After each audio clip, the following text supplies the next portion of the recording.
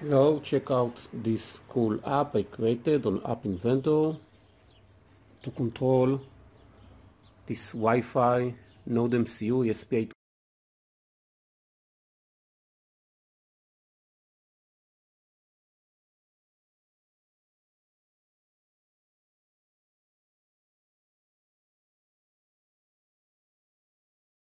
robot car. Let's see it work.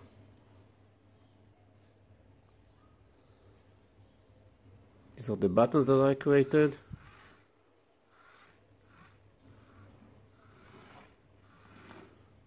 That's it, navigating around. Oops.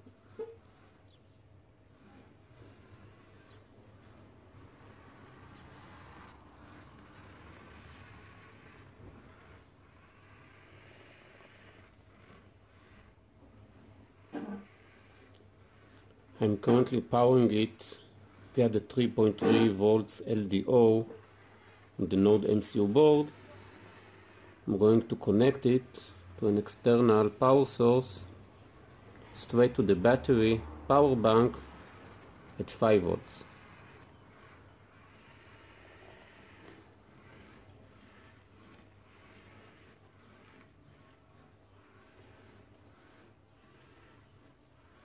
The H-bridge, the motor driver, is a dual motor driver that rotates two motors accordingly to the direction. It is a very easy setup. Simply got a power bank, a Nodemcu, and a simple motor driver.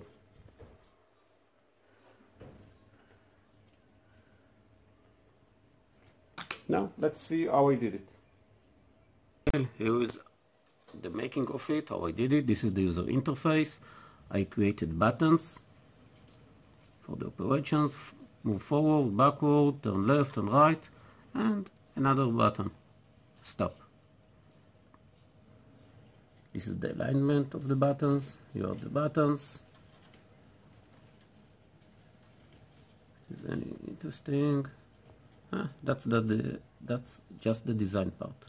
Now the most important thing is the web connection. As you can see, I got different connections that give a different query to the same IP. This is the Esp8266 Nodemcu IP address, and as you can see, it is sending a different result. Each number represents a specific action: turn left, right, forward and backward. Now let's review the block segment. When the button is touched down, I don't want it to click because I only want it to work when I press it. When I release the button, I want the car to stop.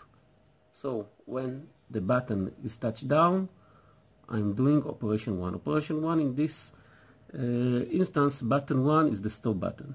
Button 3, when I touch it, it calls for web connection, a GET request of web 2. When I release it, it goes back to web 1. Web 1 is the stop command. When I touch a button, it does something, and when I release it, it does something else, which is the same for each release of the button, and it stops the smart car. As you can see, the blocks are very simple. I assume that I'm going to work it with the orientation or the accelerometer later on, but in this tutorial we'll stick to the buttons. Each button is calling something when it is pressed down, and when it is released,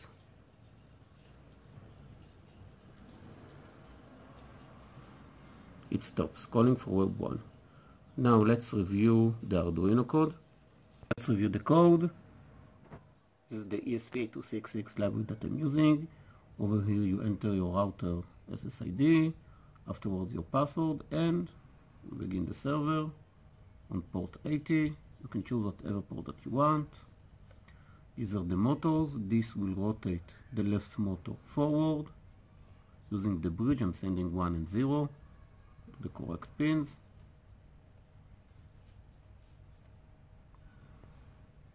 Afterward, this will move the right motor forward.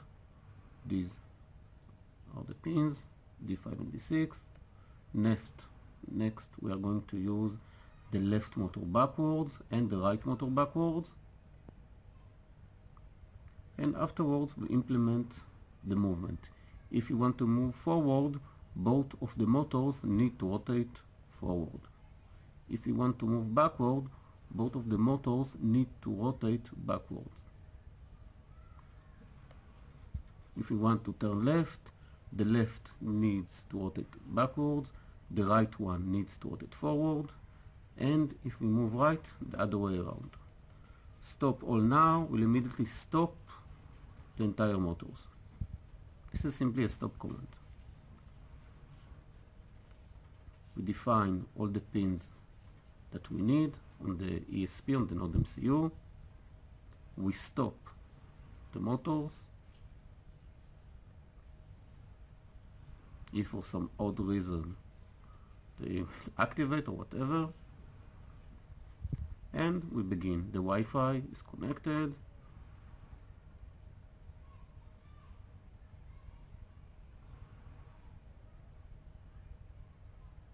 Now, when we are reading the request, we are either getting a value of 0, 1, 2, 3, or 4.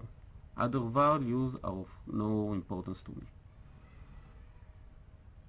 Each value is being assigned to a variable int called val. We are later going to check what was the value and move the robot car by it. If we got operation number 1, we need to move forward. 2 is backward, 3 is left, 4 is right, 0 is stop. And if we got a value that is different, is neither 0 up to 5, then we're going to stop it all now.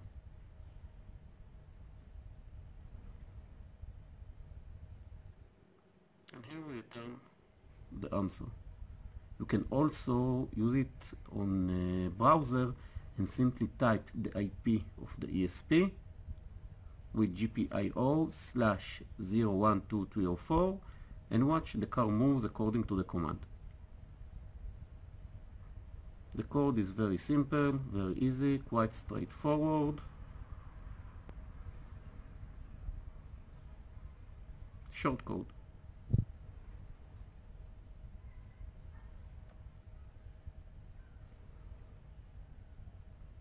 Have fun.